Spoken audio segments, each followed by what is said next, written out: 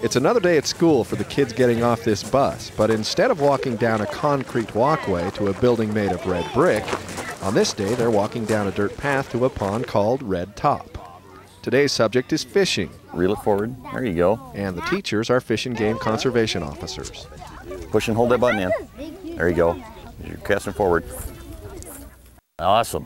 This is typically where we all began. Still, a lot of people, this is how they fish. We still have a lot of fly fishermen, but the majority of the folks, this is what they do. They come out and fish with worms or power bait, bobber, or on the bottom.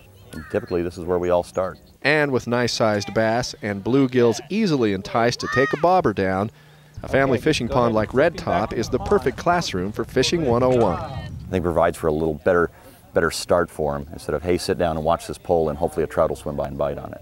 Also teaching today's class are some bigger students, like high school senior Toby Moore. And then let go when you come forward. Yeah, just like that. Toby loves fishing and wants to contribute to the next generation. When you're little like that, you look up to adults and you think they're the coolest person in the whole wide world. And you get to spend an hour with them fishing would just be awesome. So you don't want any curlies in your line. Toby's student Victoria is a first-timer. Yeah. But some of these kids are as seasoned as 6-year-olds can be.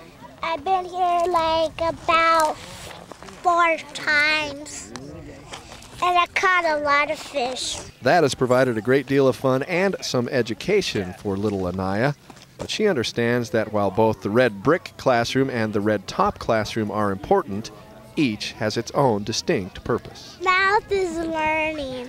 Fishing is something to do for fun. Steve Liebenthal reporting.